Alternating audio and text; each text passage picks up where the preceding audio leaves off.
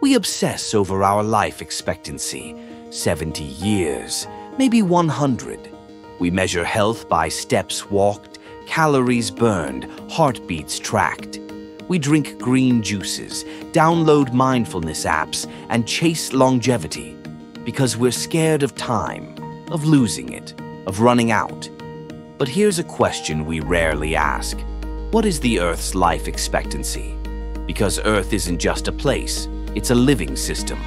And like all living things, it can age, it can hurt, it can die. Welcome to a journey that will shift your perspective forever. We're not just talking science. We're peeling back the layers of time, scale, and survival. We're diving into a world where a 2-day life feels like forever, and a 100-year life barely scratches the surface. This isn't just a video. It's a wake-up call, a mirror, a challenge. Brace yourself, because what you're about to witness may just change how you see the world and your place in it.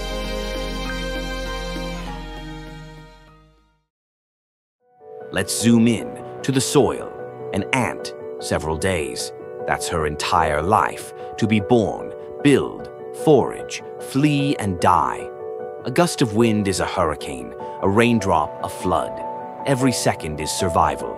She doesn't delay. She doesn't dream of someday. She moves, reacts, adapts, because there is no later.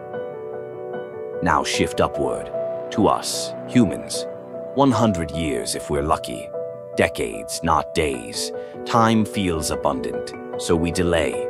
We scroll, we binge, we say not now, tomorrow, next year. But unlike the ant, we have imagination, we have intelligence, we can see cause and effect. But we often live like we'll never face consequences.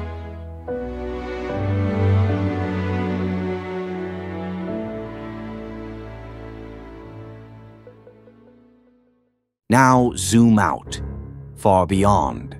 Earth, 4.5 billion years old. She survived meteors, mass extinctions, shifting continents, erupting volcanoes.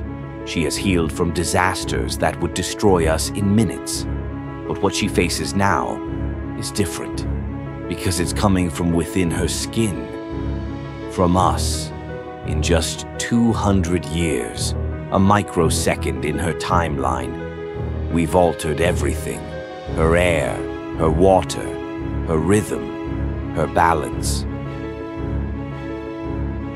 If Earth had a medical report, it would read, critical condition. Carbon dioxide spiking past 420 parts per million. Global temperatures rising. Forests falling by the minute. Oceans turning acidic. Choking on plastic, wildlife vanishing, species will never meet again. We say save the Earth like it's a charity case, but the truth is, the Earth will survive. It's us who won't. And here's the twist. We are the only species that can stop this. Not because we live the longest, not because we're the strongest, but because we're the only ones who can see the future and still ignore it. Trees can't tweet, the oceans can't protest, but we can.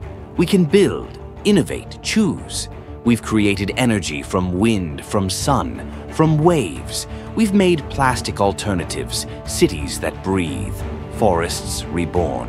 We have the tools, we have the knowledge. What we lack is urgency. But there is hope. Youth rising, movements growing, ideas multiplying. We are the only species capable of changing the course, the only one who can make tomorrow better than today. The ant doesn't know what's coming, but we do. We have 100 years, a single breath in Earth's lungs.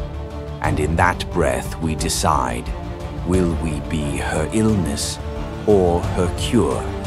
The Earth will live on with us or without us.